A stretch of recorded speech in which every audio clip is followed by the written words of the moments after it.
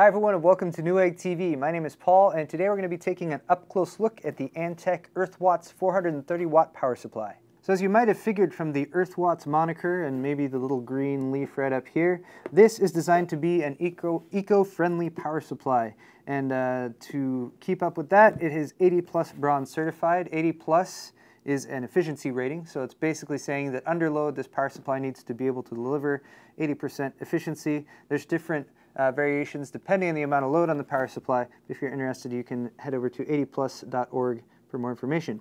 Again, a 430 watt power supply. It's compatible with ATX 12 volt spec version 2.3, has an 80 millimeter fan, and going along with the green theme, they actually do not include a power cord. Reason for that being, the assumption is that if you're buying this power supply as an upgrade, you probably already have one of those AC power cords. I know myself, I probably have at least 10 in a box in my closet. So if you've already got one, it saves a little bit on materials to not have the power cord included. But keep that in mind if you are buying this power supply. Next up on the side of the box over here, we can see that they're actually saying, depending on the load they put on this, it will have up to 87% efficiency. Also features active power factor correction, 80 plus bronze specifications, 80 millimeter fan. It has a single 6-pin PCI Express connector for a video card, and we're going to test that out in just a moment here. And finally, down here on the bottom, we can see all of our connectors, which is a 20 plus 4-pin motherboard connector. We have an ATX or EPS 4-pin or 8-pin dual-use plug for your supplemental motherboard power. Again, the one 6-pin PCI Express power plug, 5 serial ATA power plugs, 4 peripheral Molex power plugs, and a single floppy connector. That said, let's go ahead and get this out of the box so we can take a closer look at the power supply itself.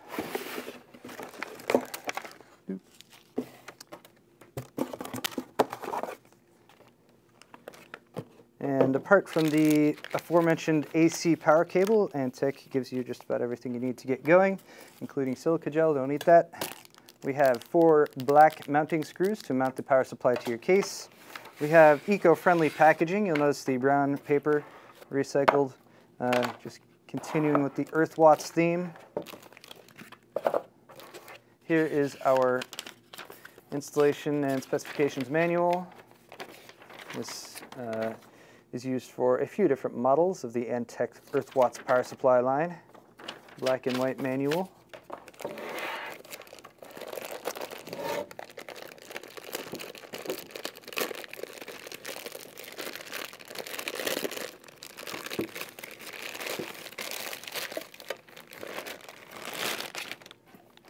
And there is our 430 watt Antec Earthwatts power supply.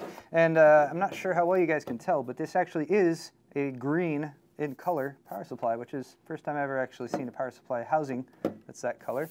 But it's got a pretty basic, simple finish. Let me flip that over so you guys can actually take a closer look at it. If you're checking out our DC output ratings, you can see that this is designed around 2 12-volt rails. So you have one 17 amp 12-volt rail, one 16 amp 12-volt rail. Apart from that, it's pretty standard, but all of your necessary information there.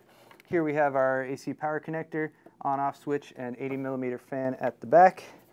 And as far as cabling goes, we already went over this on the box, but just to verify, yes, we have our PCI Express 6-pin power, CPU ATX or EPS power, 4+4, and then all of our motherboard power connectors as well as peripheral connectors for serial ATA and Molex plugs, all in that bundle right there. So that is pretty much all there is to talk about with the power supply itself. But this is an Earthwatts power supply. It is meant to be eco-friendly. And if you're purchasing this type of power supply, you're probably interested in what type of actual wattage savings you might get when you're running a computer off of it. That's what all this stuff over here is for. So what I'm going to do is plug this power supply into this setup right here, which we have, which is a P67 based motherboard, an Intel Core i5 2500K CPU.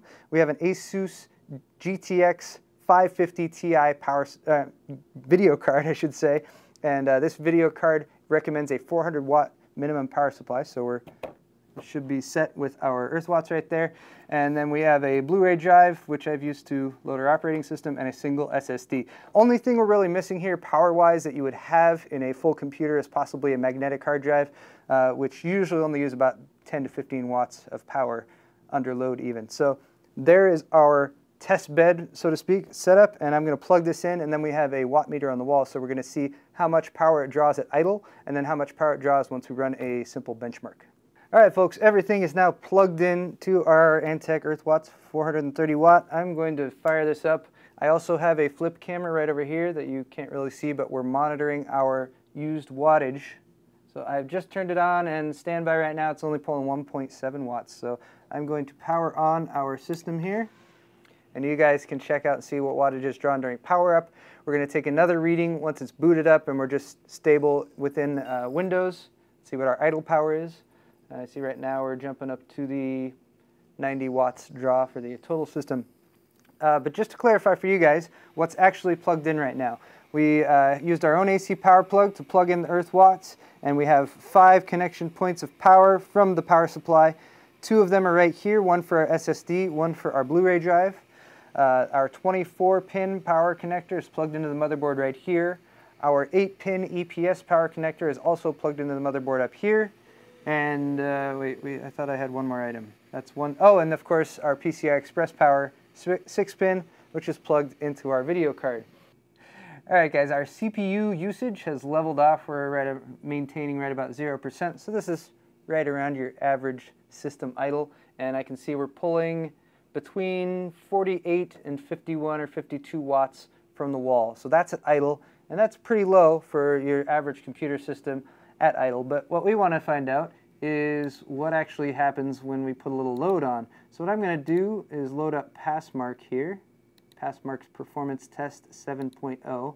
We're just going to let that run. It goes through a bunch of different tests, testing various components of the computer, putting loads on stuff like the CPU and the GPU.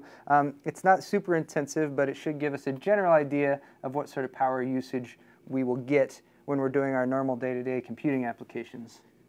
Let us continue. All right, so there's our setup. It's got all of our hardware listed there. I'm just going to click Run Benchmark. This will take a few minutes to run through, and we'll just keep an eye on our wattage draw from the wall for our total system, and we'll let you guys know what got the most juice coming from the wall, depending on what test is running.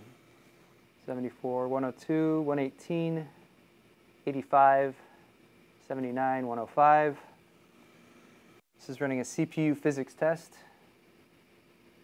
110, 84, 85, 88, 83. All right, it's getting into some graphics tests now. These are 2D graphics tests. Running through some image filters, that sort of thing. Still maintaining right around the 85 watts. Now it's putting a bit more load on the GPU because it's running some 3D graphics tests. So at this point, we're pulling up to 145 watts, which is 146, 150. That's the most we've seen total system draw so far, running these 3D tests. 150 watts, though, is still pretty marginal for a full system such as this. Sorry. 161 watts, that's another, 162. That's our peak so far. All right, guys, that pretty much wraps it up. Our testing is complete. Again, this was a power supply test, so our actual results here don't matter too much. But in case anyone is curious, we scored 3,159.7 on our Passmark tests. And our power supply wattage monitoring, we hit up to about 162 watts max, was the most power we drew from the wall while running our Passmark tests. So there you have it. This has been the Antec Earthwatts 430 watt. I'm Paul from Newegg TV. Thanks a lot for watching today's video, and we'll see you next time.